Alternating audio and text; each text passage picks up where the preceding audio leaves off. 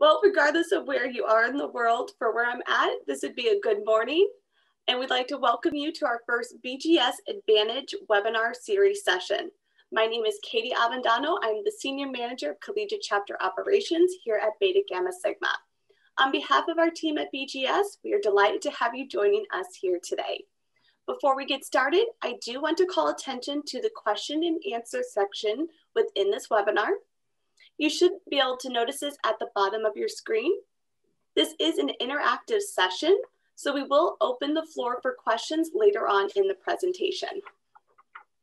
Today, our session is focused on navigating the career landscape.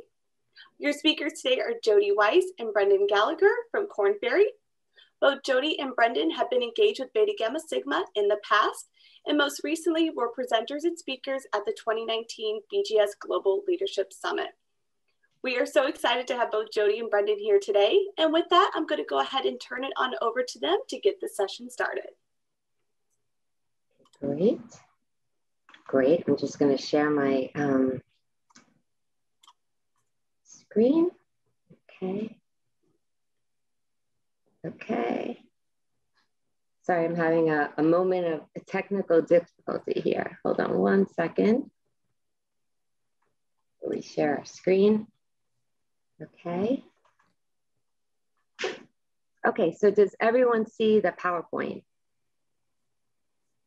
Yes, you are good. Okay, wonderful. So really great to meet you all. I'm Jodi Weiss. I lead the nonprofit and education practice at Korn Ferry. Korn Ferry is a global professional services firm with a strong focus on executive search, which means that we are the ones working behind the scenes to hire CEOs, executive directors, board roles across all industries and across all functions. And we also provide advisory services, everything from executive coaching to diversity, equity, and inclusion training. Like most people at Korn Ferry, this is my second career or third career. I was in publishing for over a decade, and I was also an English professor for over 15 years. And I mention that as later in the discussion, we're going to speak a bit about range versus specialists.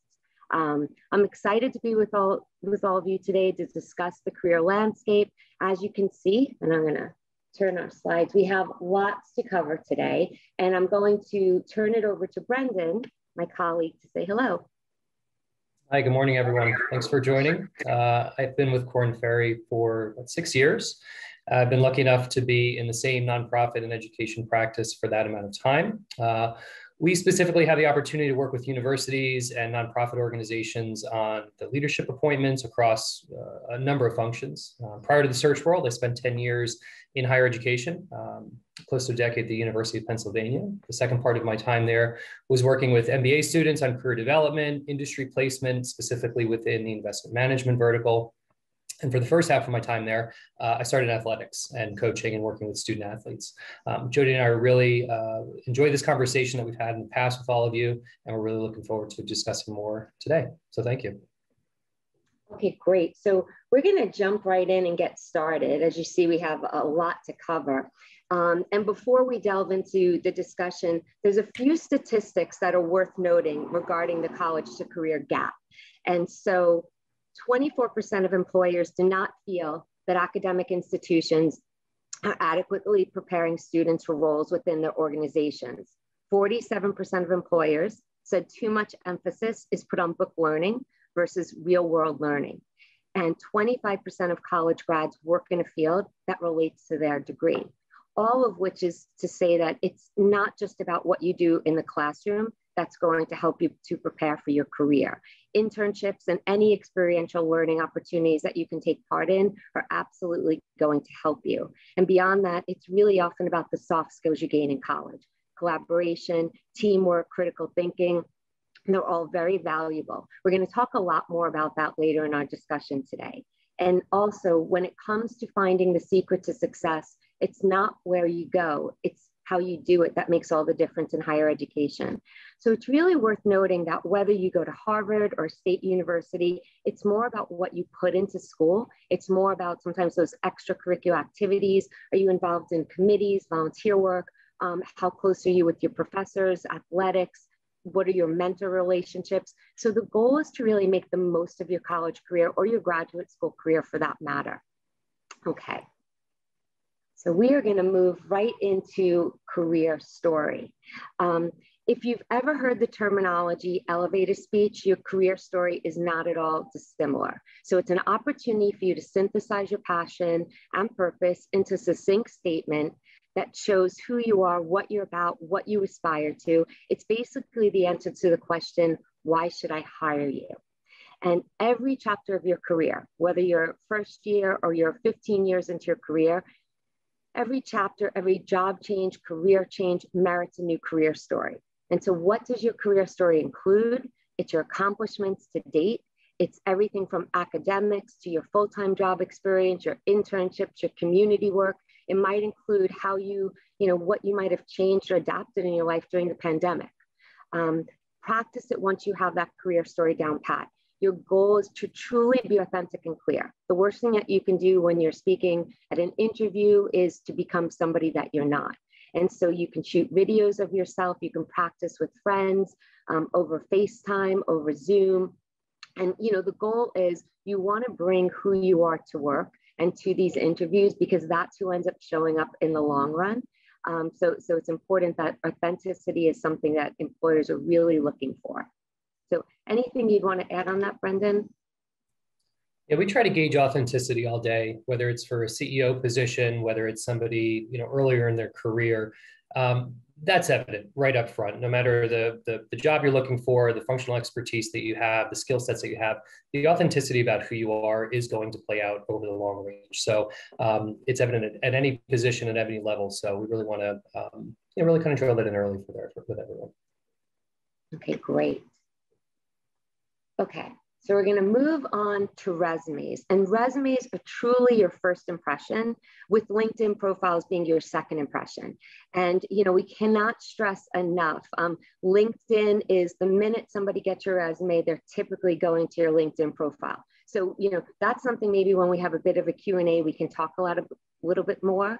And, I should say, save all of your questions. We're going to leave as much space as we can to answer them. So any topic we're talking about, career stories, resumes, and everything ahead, please jot down questions, because we want to hear from them. We want to hear them, and we will answer them. So here's our advice for resumes. And Brendan and myself, gosh, we look at probably hundreds of resumes a week. And the best thing we can say is, unless you're an artist, unless you're a designer, a classic resume is always the best direction. Skip the creative versions. You don't want to get shut out from a job opportunity because your resume was too busy and it was confusing to the person looking at it. So resumes should always be easy to read. You can hold it up, make sure you can see it. Everything's concise, clear. They should tell a story. So if you're looking at your resume and you just seem to see one experience after the other and there's no connection, try to think about how you can connect it, how you can put the resumes together so that there's a story, that it makes sense why you went from one job to the next job, and you can put that story into your summary statement. You want to list your accomplishments. So it's not so much what you're doing every day. It's not the job description. It's much more about your accomplishments. What impact have you made in the role that you're doing? You want to tell the truth. Don't embellish your resume. We've seen too many people at the last minute, endless interviews. There was a lie on their resume, and we found it out, whether it was a false degree information. I mean, we could go on and on about that, but tell the truth and avoid cliches. So while you might be the most dramatic, driven, self-motivated, on and on person, let the interviewers know that about you. Show that in your cover letter. Write something, be that wow. There's other ways to do it than on your resume. Your resume should really be accurate. It should be, again, authentic, without those cliches. Okay, so here's the resume basics. And, it's super basic, right? You've seen this before. If you've worked with your career office, I'm sure this is nothing new. At the top, you include your name, you include your email, your phone number, LinkedIn URL. If there's a website that you want people to go to, if you keep a blog, that's fine. There's no reason to put your address anymore. We rarely see that. You can put your city or state. If you want to note that you're willing to relocate, that's fine too. That summary statement, again, that's how you pull everything on your resume together. If it's all disjointed because you're going to be a pre-med major and then you decided you were going into business, so you have lots of hospital experience, tie it together with the summary statement. You know, it's really valuable. That summary statement, think of it as a roadmap. It does not have to be more than 2 or 3 sentences, but you are steering the reader along your career path. And so what you seek, what you've excelled at, capture it in those few sentences. Later in your career, which, you know, we can answer questions about, we don't really see the summary as much. We see it more in the cover letter, but when you're early in your career, that summary statement's incredibly helpful. If you're a recent graduate, undergrad or grad, put your education experience at the top. And then your professional experience, and everything counts. Internships, your full-time job experience, volunteer work, right? Get it all in there. If you've worked, if you've financed your degrees working at a store, put it on there because that's customer service and that's incredibly valuable for any industry that you go into. Do not put a list of your interests, right? So you might love writing courses and cooking, and it's not that it's not important, it's not necessarily the right place. The great place to get to those details and important nuances about yourself are conversations during interviews. You know, one other thing I'll say is during interviews, you will often get asked, you know, what do you do for fun?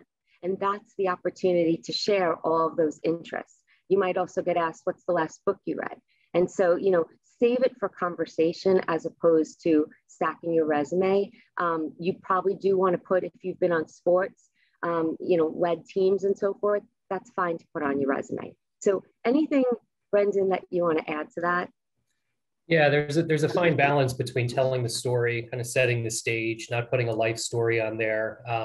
Everything is really reading it through the eyes of the prospective employer and who you're going to be speaking with. So while you have a high line of achievements and stories you want to tell, the resume really should be succinct and set the stage for a lot of that conversation. Start the sell. We'll go into more kind of preferred verbiage with action words and action terms to use. But really, I mean, if you unless you're an academic with years of publications, a 5-page resume is probably going to be glossed over. It really is the succinctness of it, and it's how you can encapsulate your story in an engaging way, but also a brief way.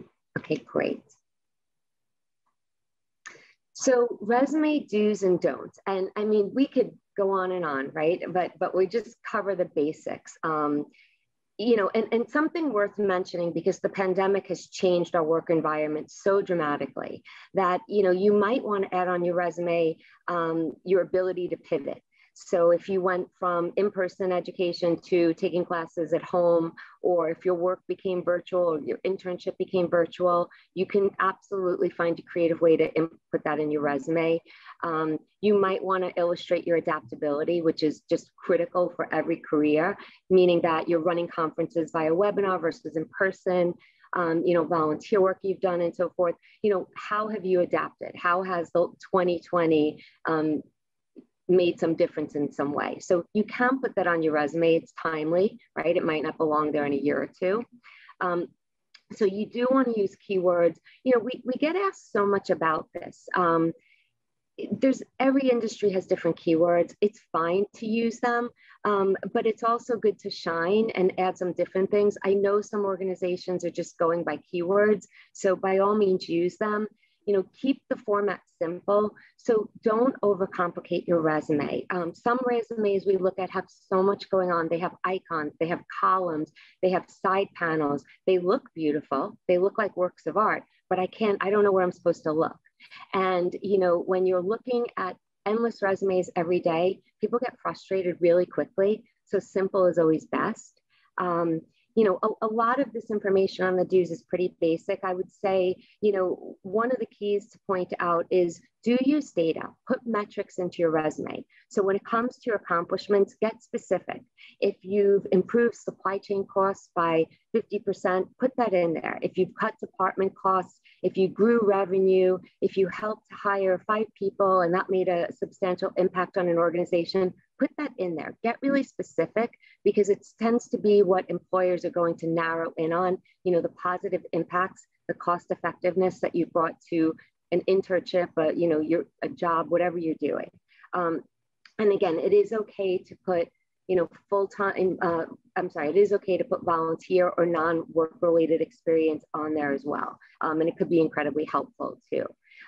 In terms of the don'ts, so all too often we see people adapt their resume to exactly mirror a job description. It's just too coincidental that you suddenly have all, every bit of experience that a job is looking for. And so what I would say is, don't do that, right? It's not something that's going to really help you.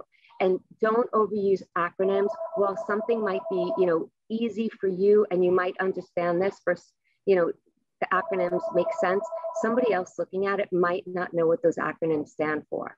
The other thing, don't put anything confidential. Don't include salary data. Don't include any confidential company information. If you're launching something new, you don't want to put that on your resume. You can save that for a conversation. Don't include obvious skills. Everybody knows Microsoft by this, there's things that we all have pretty much down pat. Everybody knows, how to type and so forth. No need to put that on a resume. Don't include random off-putting hobbies. And I only mention this because we've seen everything from, riding horses and drinking wine and, really endless captivating aspects of a person's life. They sound great, but they're really not relevant. So, keep that in mind and don't go overboard. We know references are available upon request. And, Brendan was just saying succinct is critical, but you don't have to squish it all in. So it absolutely does not all have to happen in one page. You can have a resume that's 2 or 3 pages if it makes sense to, right? Like don't put fluff in, but you can add more information. Sometimes we see a resume so condensed and it doesn't make sense and it's not necessary to have it all in one page. So think about that. And then the rest of it, I think, is pretty self-explanatory. But Brendan, anything you would add to this?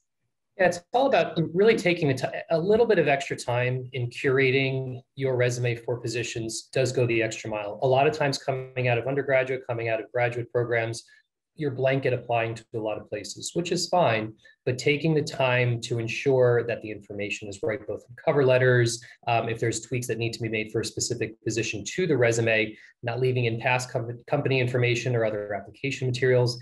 It's likely and needless to say, but really being mindful about each version you're producing for the specific position. Just curate it. It takes the extra few minutes, but it really will go the mile because your skill sets, your experiences could perfectly align with the position. But if there's something left over from another role or another application, it's an immediate, disqualifier for a lot of people. So just taking that extra time, having a peer take a look at a copy of a resume or a letter is equally as important too. So those extra few steps are really pretty key in your overall process, which can seem intimidating overall, but it's really just taking a very curated approach to each opportunity that you're looking at.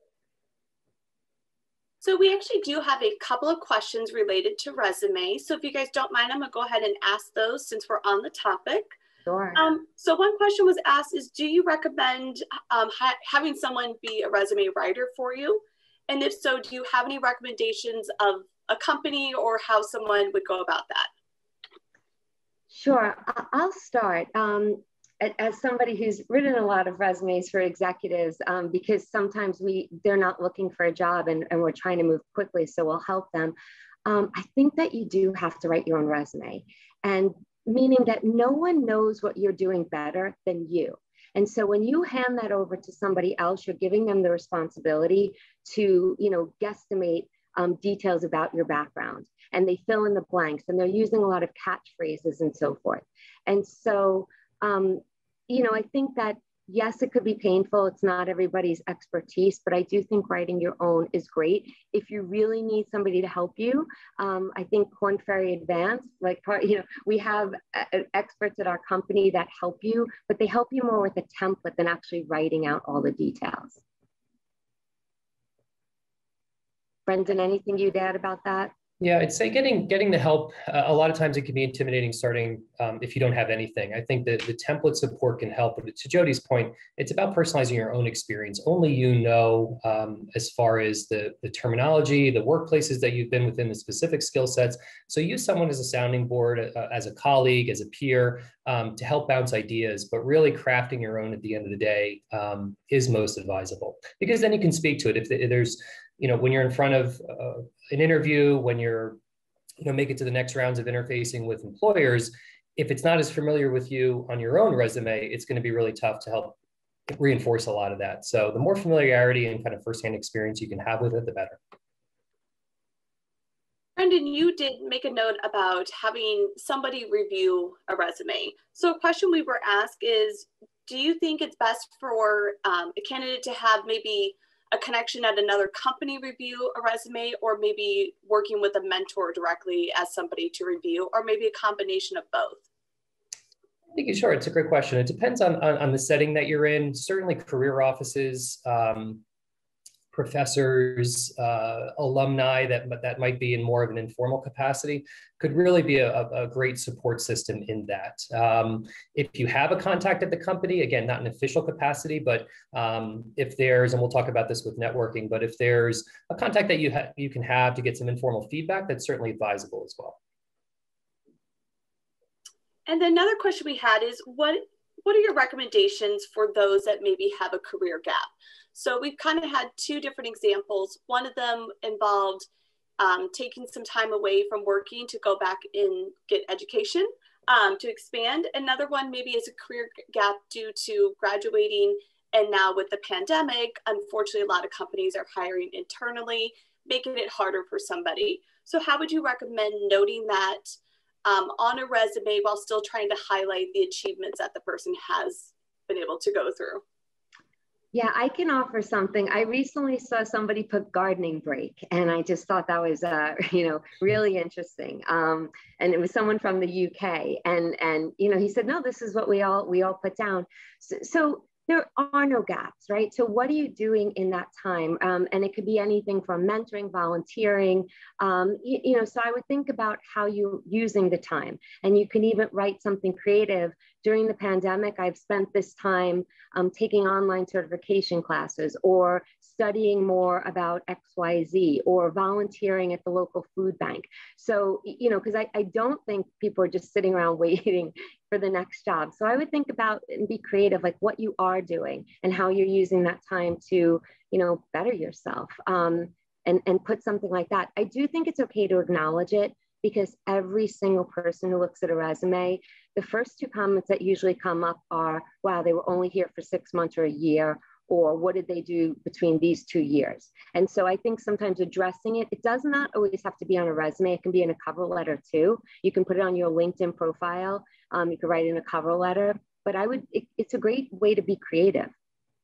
It's exactly right. And it's a much different conversation today than it was a year ago. We are in a wholly different world, and career gaps or holes on resumes mean different things now. And it's a global understood about gaps in hiring and layoffs and, just these unexpected times in people's professional and personal lives. So omitting it and just having a date gap on a resume is going to call question to it. A lot of times we'll see just omissions of dates on resumes from more senior leaders, and we'll have to address it with them. And a lot of times it's justified. But putting something in just as far as professional development, how you align during that time, is a great conversation starter, and again, sort of eliminates any areas of question on a resume. But it's just a lot more understood and accepted in this time. But it is about framing it the right way on a resume or in a cover letter. Yeah, I'm going to add one more thing. I've also seen on a number of resumes people caring for elderly parents or, family members. And in a world where, we're striving to be more empathetic and compassionate, I think it's okay to put those nuances in. And I think it actually makes people appear more human. Like when somebody's looking at that resume, they're going to pause for a moment if they see something like that. Wonderful. Well, those are the questions that we had related to resume. We do have a couple of other ones, but I think they'll be better suited later on. So we'll go ahead and ask those at that time. Okay, great. So we are going to move on to networking, which is, you hear so much about networking, but I just can't stress how important networking actually is. And it falls under a number of categories. And so you've got your formal network, which might be the people you work with, your supervisors, your professors. You have your informal network, friends, colleagues, your schoolmates. You've got online network, which is people you may not know them at all. You interact with them on LinkedIn or other social networks. And then you have people you meet offline. So maybe it's someone you meet at an event like this, somebody you might have taken a class with, and you just don't have that much, knowledge of one another, but they're still part of your network. And I can't stress how much it matters. And Brendan and I were talking about this, your weak ties. The weak ties are, for instance, your parents' friends that you might see, once every 2-3 months or so. Or it could be, that somebody in your life that you don't know that very well, maybe the person who introduces you to someone who hires you for your next job. So weak ties are really critical in your career route. They have a whole realm of possibilities. And usually your weak ties, all these people that you would never interact with if it was not for that weak tie. So I mention it because everyone counts. Everybody you interact with might be looking for somebody who has the skill sets that you have. And so it's really empowering to put yourself out there a little bit. Networking is not going away. So it's critical from your first job to your, 15 years later into your career. Much of our business at Korn Ferry is based on networking. So we are constantly reaching out to people who have just been superstars in their career, and we call them and we're asking them if they're interested. And if they're not, we're asking them who we should know, who they might be able to introduce us to. And I would say, gosh, a tremendous percentage of the people we hire come from that networking. Every week I receive many introductions. People tell me you need to know each other. Sometimes one phone call, one conversation turns into their replacement 6 months later. There's somebody that we actually hire for a big role. And so get comfortable with it. And, LinkedIn and other social networks make it so much easier, so much more accessible right now. You don't need to wait to go to these in-person events. So make use of it. And the other thing I'll say, a great networking tool, and I don't see everyone taking advantage of it, is becoming a thought leader. Because if you know something about your industry, and it might be about being a student, and it might be about how difficult the job market is to break into right now during the pandemic, coming out of college, coming out of grad school, write an article about it. It's unbelievable when you put something out on LinkedIn that resonates, the following that you can get from it, how many people will reach out to you because of that.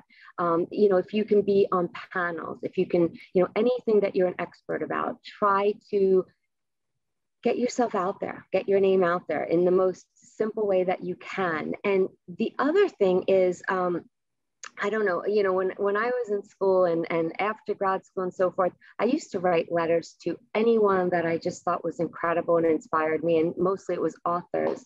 I would write to them and they'd always write back. And so, and with LinkedIn and Twitter and Instagram, it's just so much easier right now. Reach out to people who inspire you. I respond to as many LinkedIn notes as I possibly can. I know Brendan does, but that's all part of networking, and that's all part of creating these relationships. And I'm going to pause and Brendan, please add to it. Sure. So networking, it's something you hear as an undergrad. It's something you hear if you're in a graduate program. And personally, I never exactly knew what the application of it was. It's recommended as one of the top things to be aware of, to be familiarized with, but what does it actually mean? And to Jodi's point, there no other industry is it more reinforced about what networking is than executive search. And it's just really been crystallized for me. It's about relationships with people. It's about treating people, sort of in both an immediate and long-term relationship kind of way, meaning our entire industry is based on people we know, how we can leverage expertise, how we can provide opportunities. And a lot of the people we work with on the client side come back to us And in the executive search world, a lot of that business is repeat because of the networks that you have. And it's really, I mean, I love this industry because it's one of the last bastions of, sort of communication and relationships, and how do you really bring people into the fold. And the other part about where you are now sort of in the job search process is it's all about the positioning and your outreach to those in your network, to people outside of your network, shouldn't just be in the sense or the delivery of, I'm looking for an internship or I'm looking for a job at your company. It's, here's what I can bring. Here's my value differentiator. Heck, here's how things are a little bit different. I'd love to just connect to learn more about your path. It's really, putting yourself out there to learn more, not just a resume submission, because people are less apt to respond if it's just that, sort of quantitative kind of approach to networking. It's about learning more about their pathway. Alumni are always willing to engage. And I think one of the key differentiators also is reaching out to alums from your collegiate address. A lot of times there's a lot of volume for email for everyone today. There's noise from every angle. A lot of times if an alum sees someone reach out with that college handle or university handle in their email, they're just more apt to respond. So it's just setting up time to speak and kind of laying the foundation, laying that initial relationship building without the expectation or promise that they're going to get a job for you. So that builds, that network just organically grows. Even if that person can't immediately help you, they might introduce you to 2 people and your network is just doubled in a morning. So it's really about that, again, sort of that organic, soft approach to information gathering and differentiating who you are and why your resume might be different and what your skill set might be bring differently. And I think that really resonates with the job search process too. A lot of times if we get, submission from someone, it's, I want to be X director at this place. But if they are a little bit more resonant as far as like why that mission matters to them and how their alignment might pair with this organization, we're going to go with that person, just at least for an initial conversation. That opens the door, and it's a lot, again, it's just a little bit softer of an approach. It's nuanced, but it's about setting, it's just setting the stage for conversation without the promise or expectation that something's going to happen for you. Brendan, you said something, it's just so important. The tone you use is critical. Because when we get these emails like just 5 paragraphs of why they need to be hired for a job. And then we get somebody who's a gentle approach who says, this looks incredible. I want to learn more. I'd love to talk to you about it. We're going to usually call that person who wants to learn more about it, as opposed to the person who's just gushing about themselves and why they are the right person. So think about your tone. It does not always have to be so formal. And, I think for some people, that's a hard realization. You don't have to write these very formal, stiff notes. If you're reaching out to somebody for the first time by email or on LinkedIn, you can get to be yourself a little bit.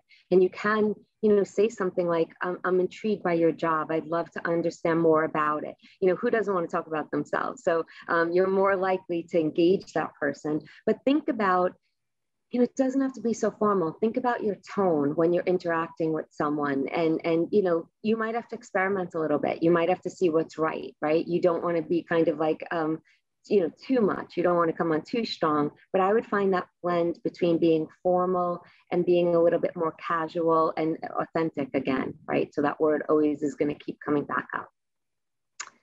Okay, so now we're going to move on to interviewing, which is, interviewing is really an art. And Brendan and myself, the whole team, gosh, we sit on dozens of interviews a week. And it's truly, when it's done well, it's an art. And the interviewer has an incredible experience, and those who are interviewing have a great experience too. There's a true connection. So, if I can implant anything, a great interview means there was a strong connection. And how do you get to that connection? It starts with research. You must do your homework, right? Like treat it like a paper assignment before you're going on an interview. Learn everything you possibly can about a company, about the role, about the people you're interviewing with.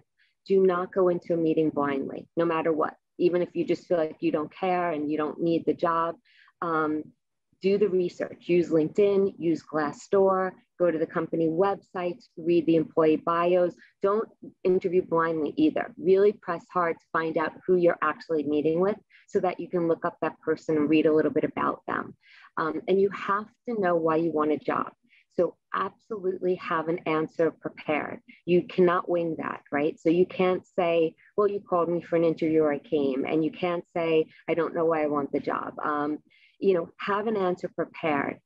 And even if it's not your dream job, make an interview count. It's all experience. It's a great opportunity. And you never know if the person who's interviewing you for a job at one company today, 2 years down the line, you are interviewing for a job you really do want, and it's that same person. Because everyone remembers, we all remember. I remember people we placed in roles 15 years ago. I remember people I met last week. We remember that interaction. It's really the aura of a person that you remember. So make it great. Really make it a great experience. In terms of listening, if you feel like you're talking too much, you're absolutely talking too much. And so some of us know that about ourselves. You have to practice. You have to come up for air. It's absolutely okay to provide a short answer, take a pause, ask the interviewer, did I answer your question? Do you want me to keep going, right? So don't just ramble on. And if you need to look at your watch, whatever you need to do to make sure that you're not rambling on, and do it. And I just can't stress how many people who are well qualified, wonderful candidates, they mess up an interview because they're just talking too much, and it just discombobulates everyone. And I'm going to let I'll let Brendan weigh in on that, because we've sat through many interviews where people just go on and on. Yeah, we have. It's all, it's all about the preparation. The due diligence phase arguably has never been easier than it is today. 990 strategic plans, basic website information can be consumed in about a 10-minute period. So, it's not to say you should curate your search to only speak with your top 3 and mitigate any other opportunities.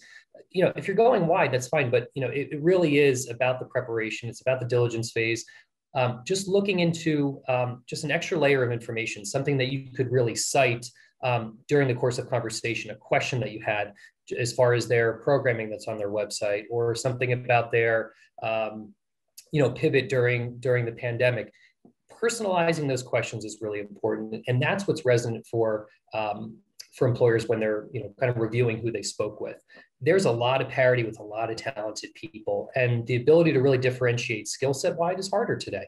You're all talented. You have great academic pedigrees, likely work experience. So it's about how you can resonate a little bit differently in the interview that you're in. So just that extra time up front in the diligence phase. There's creative ways to look into company information, their social media accounts, whatever, regardless of the industry, regardless of the industry vertical that you might be in. It really is about being able to talk a little bit of shop with who you're having the conversation with. And to Jodi's point, measuring the time that you're spent speaking and the time listening. We counsel all of our clients and our candidates that interviews are an information sharing session. There's nothing, a lot of times more dry than just an hour of Q&A. You want to personalize it a little bit. You want to have good questions. We no matter what position we're recruiting for, when we set a candidate and a client up to interview, it's really the same format. 2/3 of it are questions that are prepared and thoughtful from the committee, and the other third are questions that we counsel the candidates specifically to have for the group. It's just a great two-way share of information. Again, it's a small nuanced thing, and not every interview that you're going to be in might be like that, but just the listening, coming prepared with actionable questions, and playing back some of the things that you learned during the interview as well at the end, I think is a good, just sort of takeaway point, again, a potential point of resonance for the interviewers. Okay, great. And, plan, meaning don't leave the interview and be vague and not know what's coming next, right? Make sure you have a solid what's coming next. Are they going to follow up with you? What's their time frame? Are they making a decision this month or in 3 months? You can ask those questions, and also ask any other questions you have. Usually at the end of the interview, as Brendan noted, they leave time for you. So go prepared, be thoughtful, have some great questions prepared.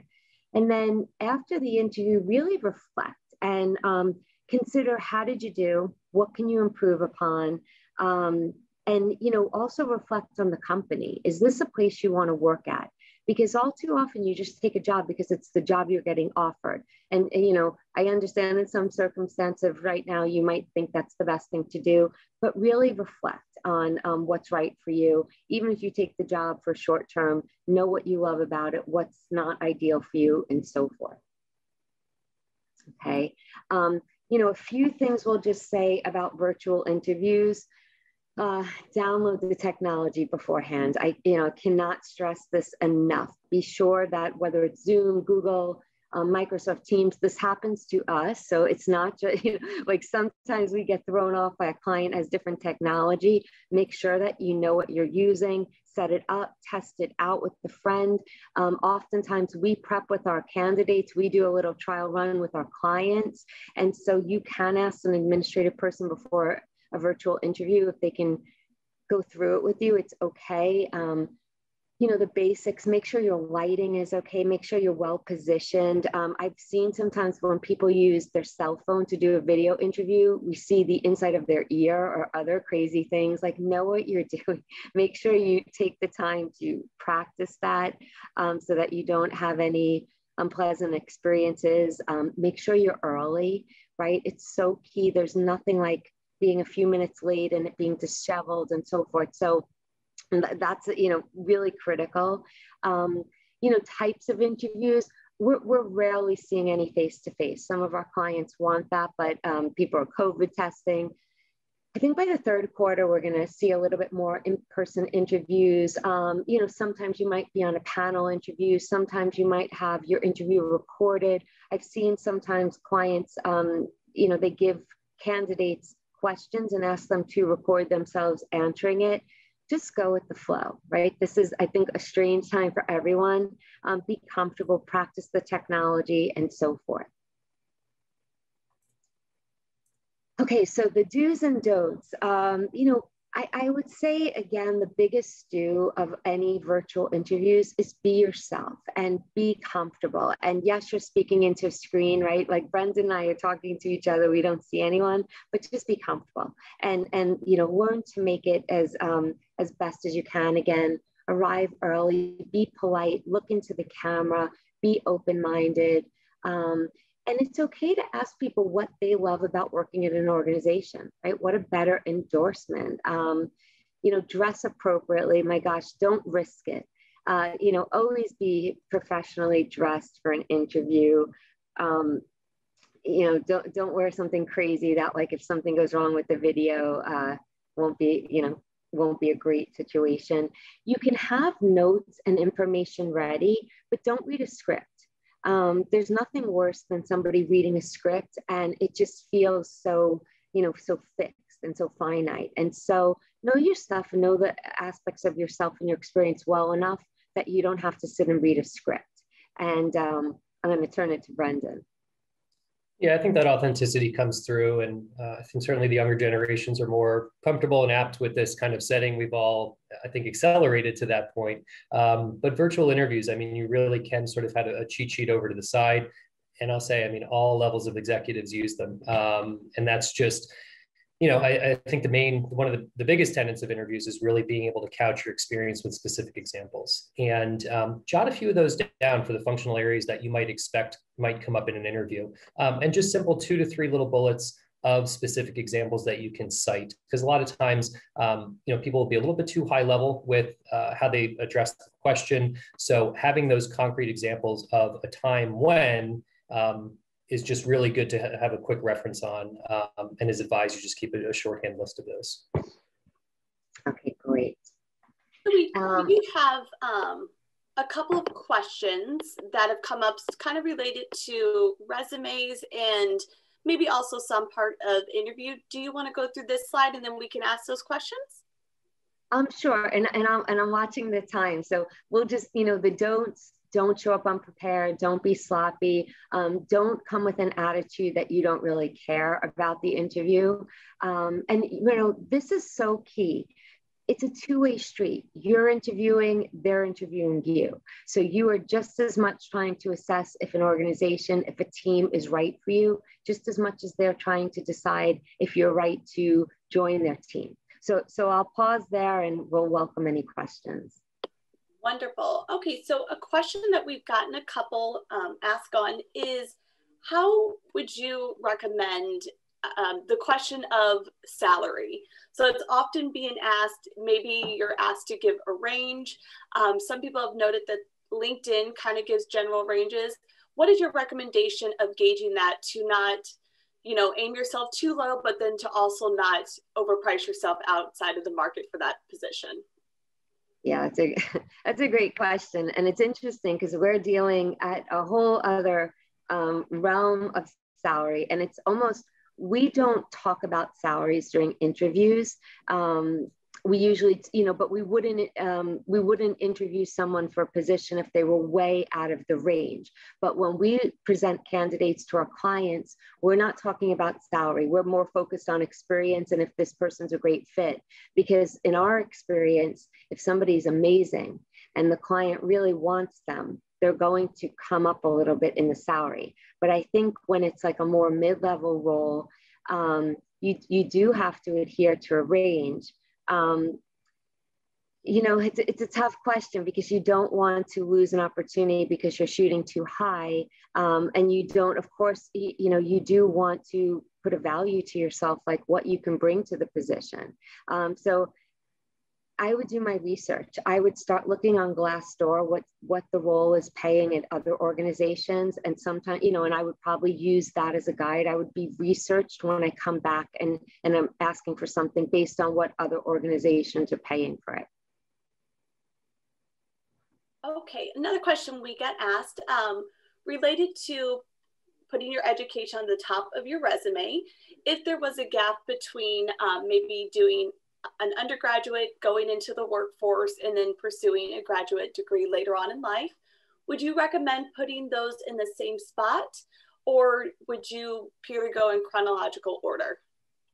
So I think it depends on the career experience. So if you have, 5 or more years working, I would put your professional experience first and your education at the bottom. If you're someone that's coming right out of school, I would put the education at the top. So I don't know if that helps, but if somebody has a gap, it probably means that they were working for a few years. So the work experience would probably come first. Perfect. So another question we got is, any recommendations that you would give to try to get past the ATS within their resume? Any keys with formatting, keywords to try to help stand out in a potentially electronical situation? Brendan, what do you have?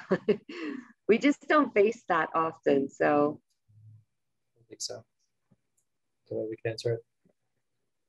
Yeah, I would say, I understand those applicant tracking systems. We see it day in, day out. I would put the keywords in because you don't want to not be called for an interview because of the keywords. But what I would probably be doing, so I'd put those keywords in. If you want to stand out, I would be reaching out to the leaders, the person you'd probably report into. I'd be reaching out to them on LinkedIn and send them a note and tell them you submitted an application, you're very interested. I would maybe reach out to HR as well and tell them, on LinkedIn, you can send them an email if appropriate and just let them know, although you submitted your resume, you're more than the keywords, right? There's more that you can offer. I don't think that's too aggressive. I think it is a great way to stand out and you're not going to bypass those applicant tracking systems, but to make it a little bit more personal, sending those notes might help. Exactly. Perfect. Another question we got is, obviously due to the results of the pandemic, we have found that the current job hunt to be much more competitive than in the past. Do you have any advice on what job hunters can do in this pandemic climate that would be different from a regular job hunt? Yeah, I'll take a stab and then I'll let Brendan too. I think it's interesting. We're hearing a lot about how you've differentiated yourself during the pandemic. And when we're hiring people at the CEO level, a key differentiator is, empathy. It's that they've showed the ability, the learning agility, the ability to pivot. They've thought outside the box. It's how they've treated their employees. It's how they've rallied the troops, right? So when you're kind of flipping it and looking at people who might be beginner to mid-level in their career, I think it's, again, I think that empathy comes in. What have you done? Like, have you done any volunteer work? How have you invested in your community? We're seeing a lot with college enrollment. They're looking less at the IVs, they're looking less at the GPAs, and they're focusing more on how have you made a positive impact in your community? What kind of human being are you? And what have you brought to the equation of how you're helping people in terms of who are struggling with the pandemic? So again, it's that personal edge. I think it's a big differentiator. And I think that it's more experiential, and it's taking you out of the academics and investing you a little bit more in community and empathy. I think it reinforces kind of the creative outreaching in a more competitive market where there's more people looking, where there's more kind of volume everywhere. It really is reaching out to, as Jodi said, sitting people at the company, alumni, and just kind of fact finding and network building to help either have somebody flag your interest come through or make other introductions, because it's also a great reference point that you can have should you get an interview to say, I've also spoken with this SVP at the company, or I've spoken with this person in my alumni network that spent a few years at this company. Again, it's a differentiator. And I think more than ever, with, as mentioned, with the volume in the market, is really just being really creative with how else to get your name to the top of the pile. We have 2 questions related to cover letters, so I'm going to kind of combine them just for sake of time. So one person is asking, what is the importance of a cover letter, that they've done interviews before without having one? And somebody else asked a question that they were told that the resume should be clean and straightforward and just stating facts, and the cover letter should be a way to tell one story. So what is your thought on a cover letter and then following that model?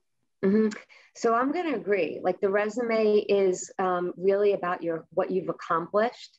And it's metric and, data driven.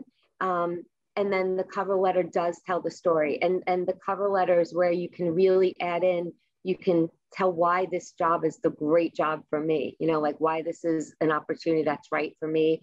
And it's where you get to show a little bit of who you are without all the facts and the metrics behind it. So I agree with that. And I also want to touch on, and I think Brendan falls into this. There's been years at Korn Ferry where we're like, I don't want the cover letter, I just want the resume. And in the past year or 2, I've really gone back to, I want the cover letter, because a lot of people have amazing resumes, and it's really hard to differentiate one amazing person with great qualifications from another. So I think of a cover letter as a writing sample. And there's nothing more valuable. We have a few slides on communication and writing in particular. There's nothing more valuable than seeing how a person expresses themselves, about themselves. So, I think of it as a writing sample, and, how articulate a person can be in communicating why this job is the best, why they're the best candidate. But it's also where you get to learn a little bit more of the softer aspect of a person, and, what they're going to bring to the role, what's the passion, and how they're going to articulate that. So I'll let Brendan jump in. Yeah, I think being mindful of the industry as well that you are applying to and interested in. I learned this in no better setting than working with MBAs and working with hedge funds for 5 years. On the hedge fund side, they likely weren't reading 2-page cover letters. In our work now, working in the education sector, it's a lifeblood of an application. And those are also the resumes that might be 15 pages long with academic publications. So it really, both your tone, the succinctness of it, what to cover it is you want to be mindful of the position and function and industry as well. Education, if you're applying to a marketing and communications position, obviously that cover letter wants to be indicative of that.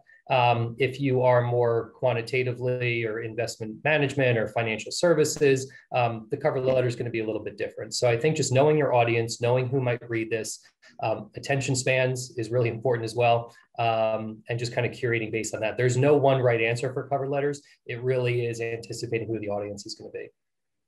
Yeah, and you know, I'm going to just say on Brendan's comment, succinctness is key. Like we've gotten some cover letters that are 3 or 4 pages for writing related positions, and they are succinct. So, and it's necessary that they cover, you know, 3 or 4 pages. But if you're not going for something in the arts, then 1 page at the most, and you know, don't weigh people down with tons of information. Give them what they need to know in a very clear manner. So we do have some follow-up questions related to addressing gaps in a resume. And I'm going to kind of combine some of them together. So some people are saying that they may have gaps for personal reasons within life that they may not really want to be able to highlight or share on a resume. Maybe don't have that volunteer experience to note. Potentially maybe were furloughed, let go, anything of that nature. So I know you had mentioned you saw a resume that had like gardening noted. So for those that maybe don't want to share quite as much on a personal aspect and maybe due to their situation, they were unable to volunteer, how would you recommend or any tips to help them stand out so that way they're not considered automatically as a no for a position just based off of their time away? Yeah, I mean, if you're not going to share it, then you just, I think, have to sometimes let the gaps speak for themselves. But, you know, something to think through is you will be asked, right? So if they, don't worry, you know, if an employer, potential employer sees it on a resume and still wants to interview with you, you have to be prepared for how you address it when you speak to them. So I don't think there's anything wrong with being furloughed. You know, tons of employees were furloughed. Doesn't necessarily mean it had anything to do with performance. So I wouldn't shy away from, you don't have to put it on your resume, but be, you know, prepared to talk about that during an interview. If it was something more personal, I think it's okay to say you had personal life issues that you had to address during that time. You know, you're going to have to deal with it in some way. So if you don't want to put it on your resume, I would just keep the years going, right? And so you can see the gap. But again, you're probably gonna have to talk about it in some capacity.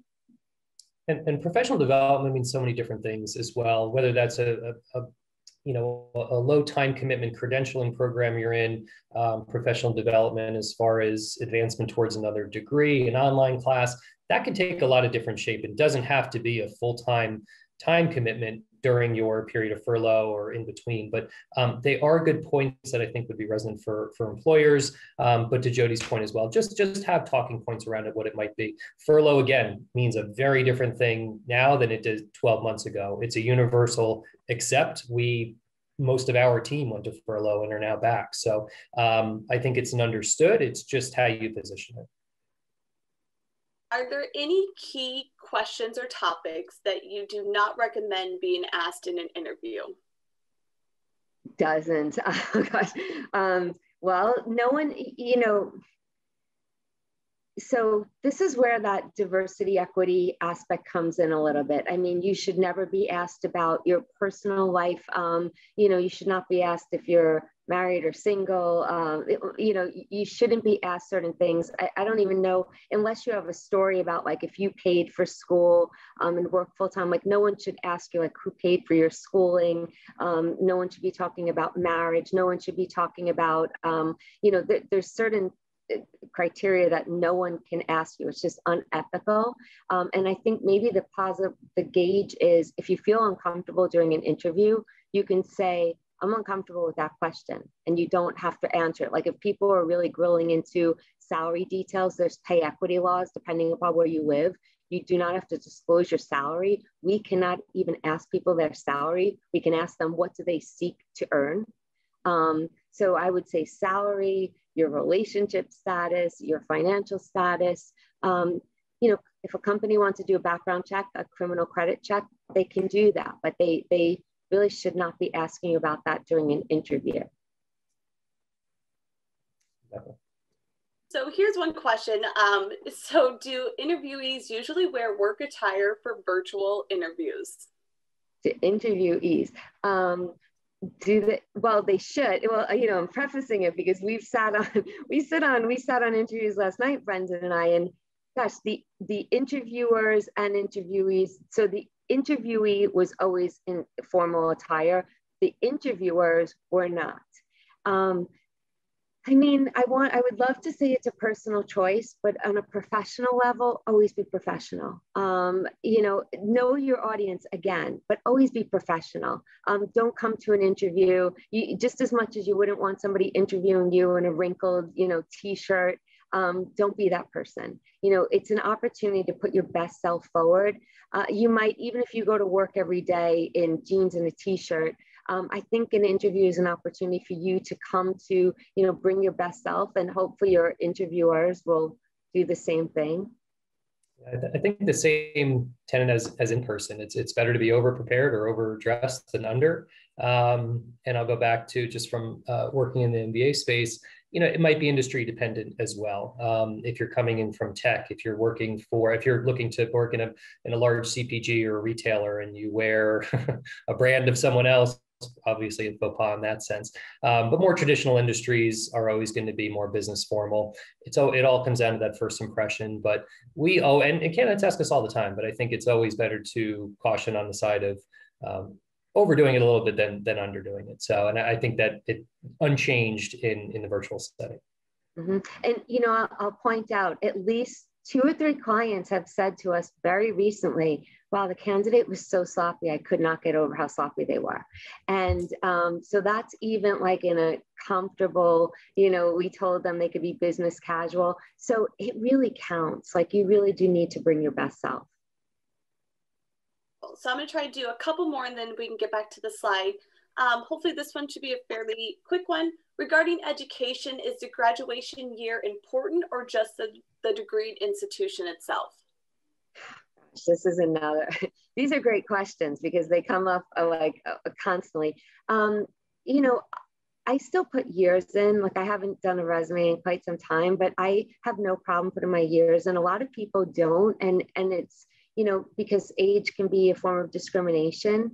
But the reality of it is, if you do move forward, any organization is going to do a formal education verification and see the years you graduated anyway.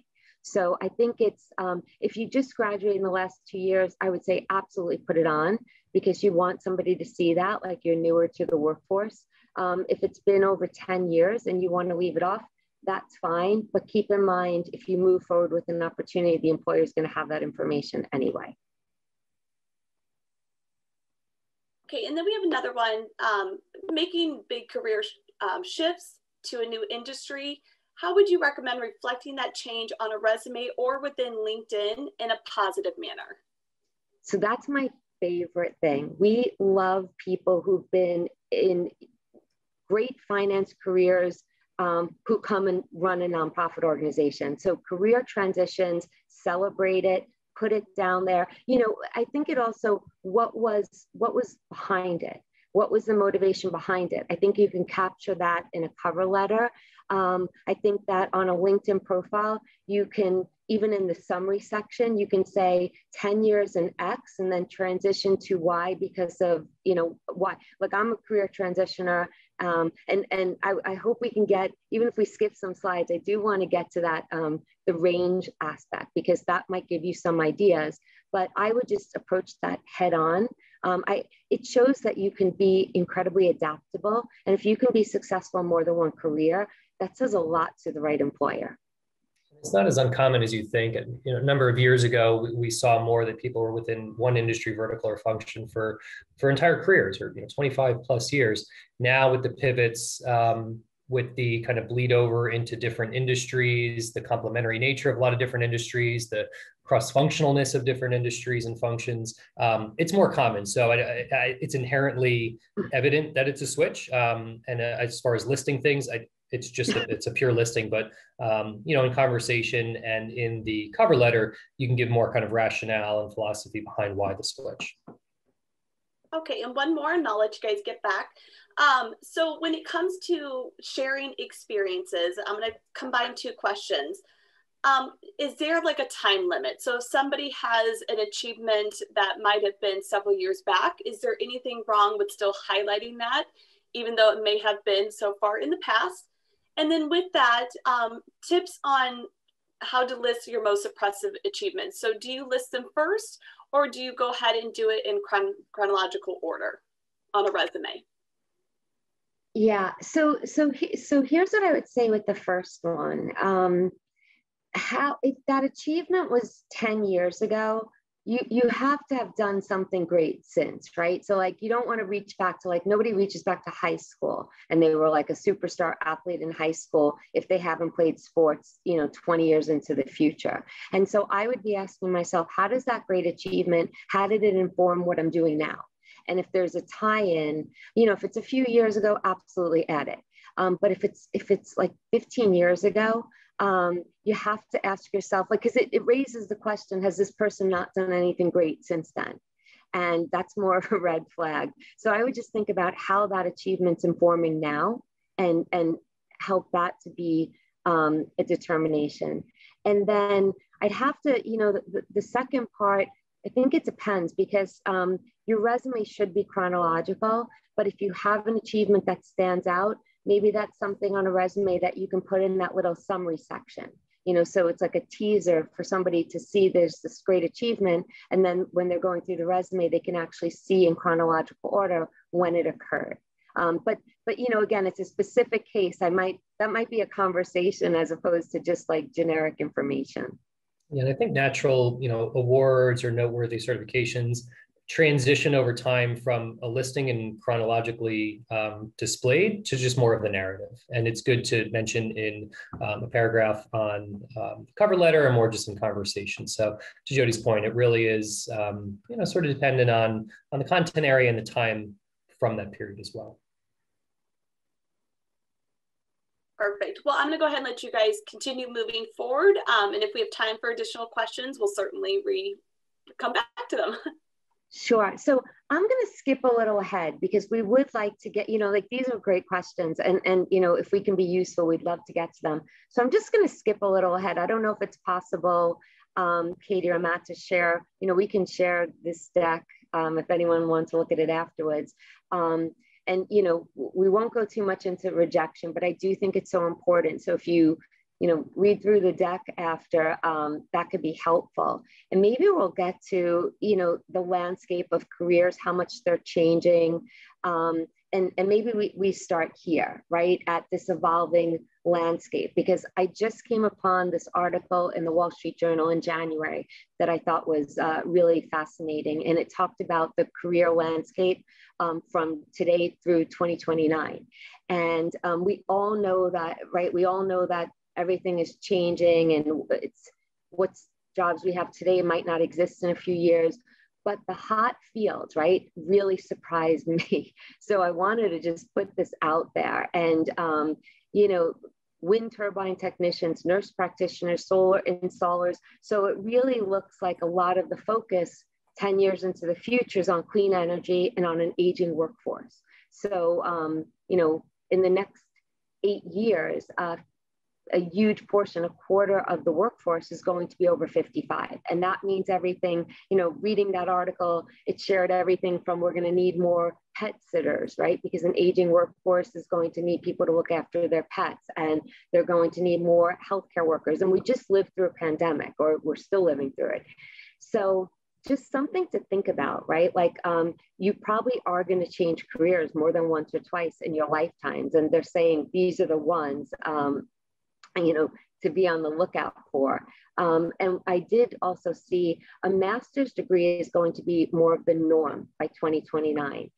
So if you are out there debating, should I go back for that degree? It's, it looks like it's going to be required for a lot more entry-level positions than it is today. And so that's really interesting to think about. We wanted to make sure that you got to see this and digest it, and you can absolutely look up the Wall Street Journal article and read a lot more about it. Okay. And one other thing really important to talk about is soft skills, right? So we spend so much time learning technical skills, whatever industry you're in, and I can't stress enough the soft skills. There was actually an article in the Wall Street Journal recently too that said, should we even be calling them soft skills anymore? Because this is really the crux of everyone's career. Critical thinking, creative thinking, analytical thinking, innovation. So this is it, right? And so you might want to start asking yourself, like, what experiences can I pull up on each one of these soft skills? Like, and I'm going to show you something really fascinating. These are all skills you're learning in college, because the overlap, it's 100% overlap. What you're learning in classrooms, whether you're virtual, in person, and what you need to know in your career, it's a strong overlap. So definitely, think about this and think about, like, start reflecting a little bit about examples of, how this relates and what you've done in college classrooms, graduate school classrooms, and how you're going to bring this to your career. You might be asked about this during interviews, right? So it's just something important to think about a little bit. And, it's interesting, in a college classroom, I don't think professors often talk about skills. So, you're talking about subject matter so much, but no one's stressing the skills. And so, you probably have most of the skills you already need to go into, a full-time position just from being in a college classroom environment. Okay. The writing and communication, again, the facts are there, right? So really try to, if there's one thing you focus on improving upon, it's the writing and the communication. Because if you cannot tell a story, whether it's about yourself, whether it's about what you're doing day in, day out in a job, you're going to end up falling short. And, also 80% of corporations assess your writing skills. So if you haven't taken a writing test yet, chances are you're going to, even virtually, you're going to be doing it. And it's more the norm than not. So try to focus on this, how you can become a better writer. Unfortunately, we write in shorthand so much now, whether, we're interacting with our friends texting, but there is still an art to writing in full sentences and paragraphs. So, as an English professor plug, and Brendan's English major as well, like, something to keep in mind. Okay, and I'm going to keep moving on a little bit, because we want to get to, maybe we stop at purpose and alignment. And Katie, maybe we also pause, because I see the time ticking, and, we're glad to answer some questions as well right now, if that's helpful. No problem. Let me real quick go through and see what some of our newest ones that we've had. Okay, so another question related to resume is, how should sections of the resume be grouped? Example, experience altogether, then accomplishments and achievements, or should they be separated? Should they be intertwined? What thoughts do you have? Sure. So I would say, for every position you have, I would think of it, what are your 3 accomplishments? So I would, go chronologically, from the most recent position you're in to, then go to the past. But for every role, instead of putting a job description down, I would look to put accomplishments down. And anything you'd add to that, Brendan? Yeah, I think that always keeping in mind how to frame those accomplishments. Typically, I mean, at the base level, one of the things that always stuck with me was my work X yielded Y, or my team's X yielded this result. And really quantifying, no matter what the industry, no matter what the position, that shows progression, that shows action orientation. Because again, you can be in the weeds with buzzwords, you can be in the weeds with trying to align to a specific job description that you're applying to. But really, like, an X yields Y always stuck out for me, and I think can be applied to any model. Hey, any advice for an older but still energetic and capable job seeker? Go for it. I mean, old doesn't exist. Gosh, we're not supposed to talk in numbers, but there's people in their 70s who are still leading organizations as CEOs and incredibly successful.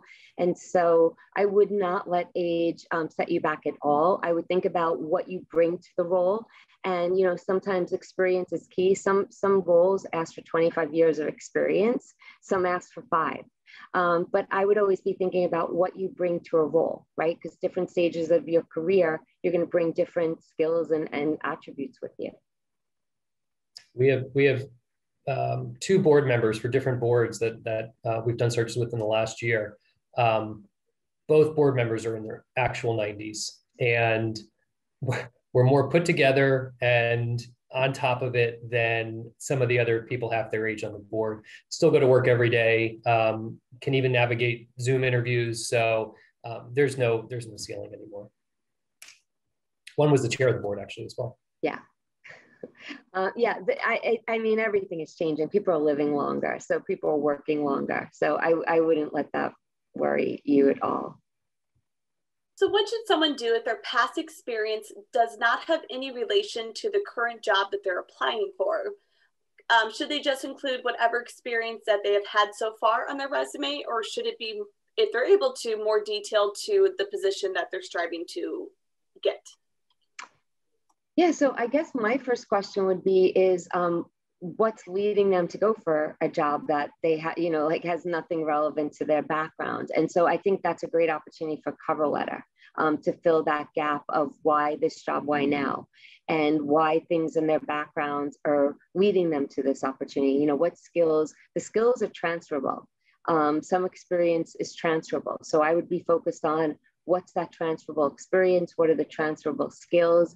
And then that you know, here it is, the passion and mission, you know, what's the alignment? Why this role now? But, you know, you can't change your experience, right? You can adapt it a little bit more for role, but what you've already accomplished is pretty stable. You can't change that. Yeah, you have to create that bridge. You have to create that narrative. And while it might seem on paper a left turn or you know, more of a disparate gap between where you've been and where you're going, the lines are blurred today. And it really is about the functional experience. I mean, we talked to 20-year defense attorneys that now want to be an executive director for a mission-oriented nonprofit. So it's really just about, while it might seem on paper like there's a gap or a spread, then it's about, again, as Jodi mentioned, what is your motivation? You have to be able to craft that story. I think we kind of covered this, but just in case, we did get another question. Should a merit scholarship be listed on a resume? And I'll kind of add how maybe that might change depending on how far out someone is from that time of education. I would add it. You know, it's interesting. I see on resumes all the time, people 30 years into their career talk about they got a merit scholarship, or they talk about finance themselves through graduate school while, you know, they work full time and went to graduate school full time. And it could be 20 years ago, 30 years ago. I think you put that because that shows, you know, it's a work ethic and it shows that you achieved something. So, you know, but you have to put it in the right place on your resume. You might put it under awards and community work and, you know, something towards the bottom, but I would absolutely include that.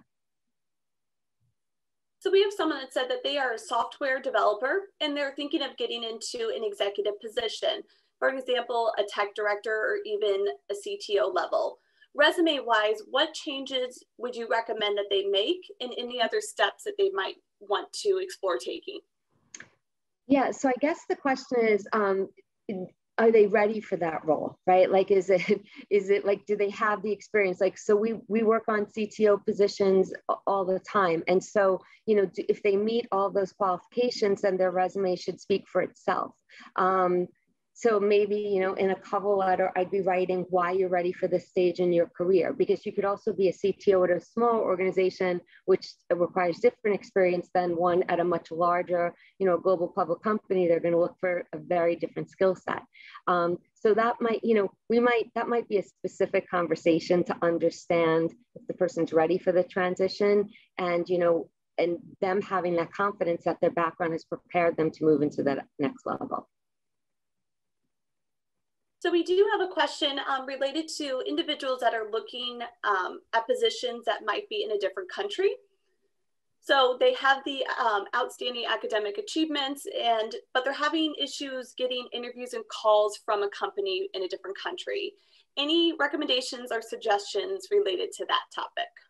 Yeah, so some NGOs we work with say flat out on a job description that they will sponsor students. And so like I don't know the details behind it. Like, does this person seek sponsorship? What does that look like? Are they an expatriate and trying to move back? And so, you know, there's a few unknowns there, but I would go to a company website and see who does sponsor, right? Who does want people? There's plenty of organizations. We work with World Bank, we work with IFC. So to them, it doesn't matter where somebody, you know, they can be in London, they can be in France, like it doesn't matter. They just look for great employees. So some organizations are not sponsoring anyone from other countries right now. So I think it really depends, but I think it's doing a little bit of research to make sure the company is in the position to sponsor someone from another country. Perfect. So another question related to potentially looking at a position in a different country.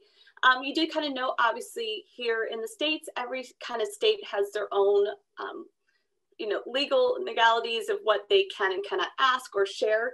So the question is that if they are considering relocating, they're doing their research to try to learn a little bit more about the policies. Should they discuss that topic in the interview, or should they postpone it for further stages if they are to advance in that qualification? Yeah, so it's hard to say because we're only referring to US laws, and every state has different pay equity laws. So I would assume most countries have different laws. Like in other countries, it's the norm to put your picture on a resume. In the US, it is not.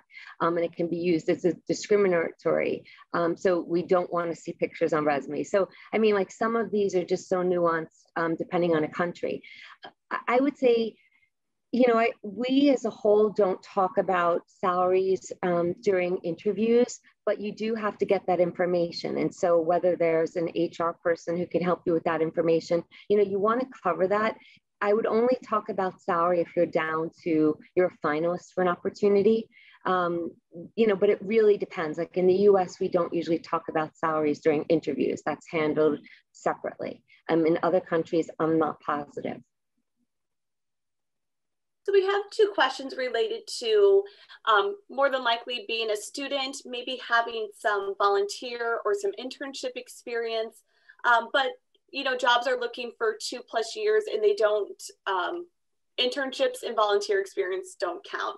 So the two-part question is, as a fresh graduate, would you recommend still including any clubs and activities, even at the high school or university level on a resume? And then for those that maybe don't quite have the 2+ years of full work time, how would you recommend them trying to leverage their internship or volunteer experience on a cover letter to try to help sell themselves?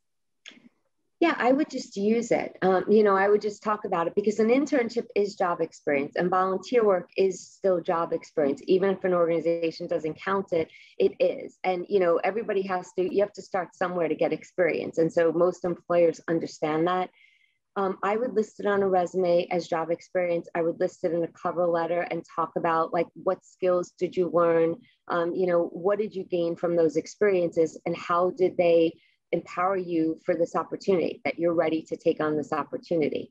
And, you know, something else, just some advice to offer is, if you can't get an internship and, you know, and it's hard to get that experience right now, sometimes there are shadowing opportunities, and shadowing is where you're just like spending a few weeks with somebody, living, you know, their life with them at work, you're helping them. And it's really like an apprentice type of opportunity. And I've seen a lot of organizations be open to that shadowing opportunity, gives you great experience and insights into a specific industry or role.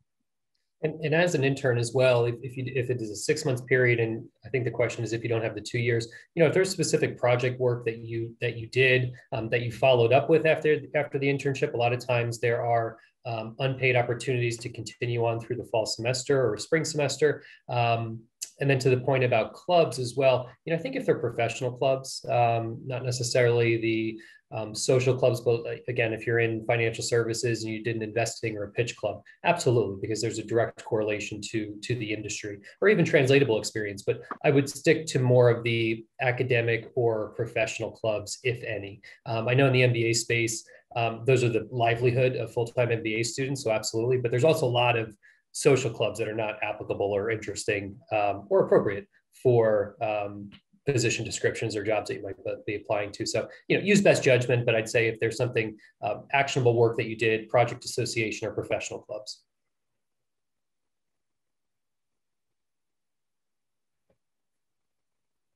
Another question we did get is related to joining a board. So this person noted that they've enjoyed unpaid service on local boards and would like to expand on that experience. So any recommendations on exploring and being able to identify potential board positions somebody might be interested to apply for? Yeah, so we work, we work with boards every day, and we work on board roles. And volunteer boards are wonderful, right? And different levels of them have what we call a give-get. So you're actually like, you're paying, you're making donations. I would say, board opportunities are not always posted. Some of them are. I mean, we work on board opportunities. We don't typically post them, but we're looking for people. Like, we go through LinkedIn, we do research. So I would look at the board you want to join. And, I would treat it like you're researching for your career. And I would look at what are the, whether it's 5 to 10 organizations, whether they're regional or national, that you'd like to be a part of, because board terms expire. And so I would do my homework. I'd figure out which boards I want to join. And then I'd write to the board chair, the current board chair, and say, here's what I'm interested in joining. Here's, my fit, and here's what I bring to the equation, and so forth. And, when those terms expire, maybe they'll come back to you, but there's no like magic to it. Usually you get tapped by a board to join them, but I think being proactive could be helpful. It's a lot of similarities with the job search. It's networking, it's your own outreach, it's proactivity, and it's identifying, the how and why it's interesting for you and what you could bring, most importantly. Okay, another good question did come through that I think might apply to several people on this. So if someone worked in the executive position before, how does it look applying for a manager position? How do employers see that if a person is wanting to actually take a step back from a job title that they had previously? We need to understand why. What's motivating it? Is it because of purpose? Is it because you just want to make a career change? Because no one willingly takes a title cut and a pay cut unless it really makes sense, unless it's something that they're passionate about, if it's a career shift. So I think it really depends. That's when your career story, you really have to shine it and make sure you're on target to explain, because on a resume, it doesn't always look right. When you go from an executive director to a manager, you're going to get asked a lot of questions about it. So I would be thinking about what's motivating that, what's behind it, and make that part of your career story, make that part of your cover letter. Perfect. That seems to be the majority of the questions that we do have.